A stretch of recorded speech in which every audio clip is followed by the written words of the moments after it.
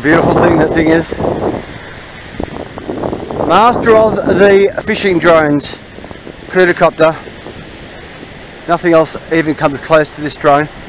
Safety, reliability, stability, usability.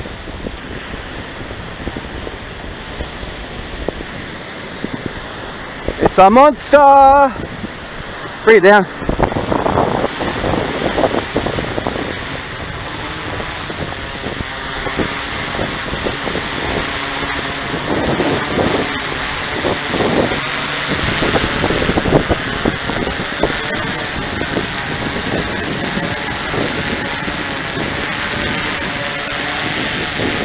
Yep, not too many drones that can be that steady.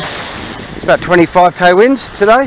So what do you think so far, Mark, since you've been owning it? Unreal. 25k winds, stable, just land like that. Yeah. What have you had it up to? Winds? Oh, probably 35 this one. Yep. Yeah, probably 35. Yeah. They're just bulletproof. Yeah. How many drops you done? I wouldn't even know. Wouldn't even know. You've done a few, haven't you? Yeah. Yeah, various amount of drop. Take a look again.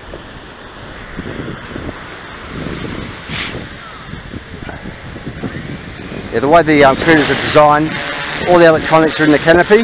Not it. So if you do ever have an accident at sea, and the arm breaks or the outside breaks, no water will get into the electronics like the other drones on the market. And that's one of the key features of why we put all the electronics inside the canopy itself. There's not too many drones that can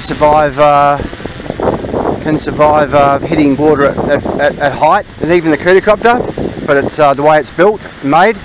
It's designed to take a lot of impact. But if the arms do break, you won't get water into your electronics compartment. Anyway, that's thank you, Mark, for taking us a bit of a fly. Must have a bit of fun with that.